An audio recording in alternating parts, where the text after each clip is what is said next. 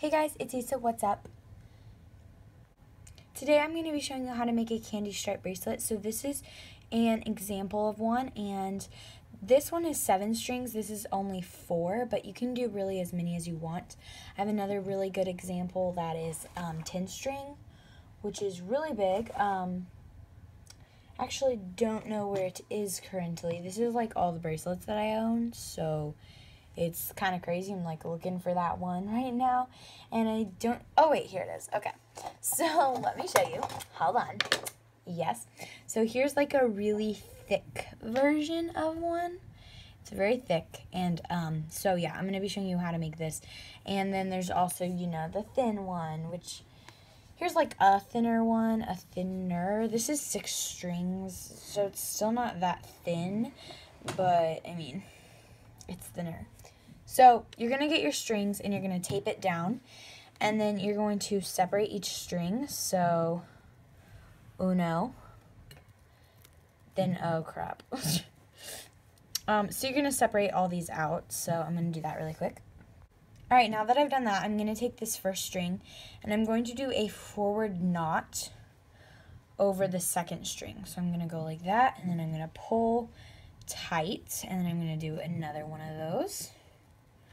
And I'm going to pull tight. Then I'm going to go on the second string, and I'm going to make the 4 under, and then I'm going to pull it tight. And then I'm going to do that again. And I wish the tape would stay down because it's really annoying. Then you're going to go on your last string, make a 4, and pull tight, and make a 4, and pull tight. Now your string is going to be on this side, and you're going to keep doing that with each string. So I'm going to go on this one now, and I'm going to go under this one. I'm sorry, it's really hard with the fake tripod I'm using, or the makeshift tripod. So yeah, it's a little difficult. So you're going to keep doing that.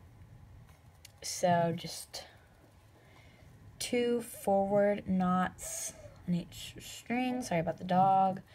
And then you're going to take this one. You can make little 4s over. Oh my gosh. Okay. So this does not want to cooperate, but I mean, you get the gist. I mean, it literally starts to form like a little stripe pattern. Can you see that? Hold on, let me turn off flash and you can probably see it. Alright, so here you can kind of see how it's starting to form a stripe. And as you continue that, it'll make a stripe all the way down. So your bracelet will start to look something like this, or like this, or even maybe like this if you're making a really big one. So I really hope you guys liked this video. If you did, give it a like and subscribe for more YouTube videos, and I'll see you guys in my next one. Peace.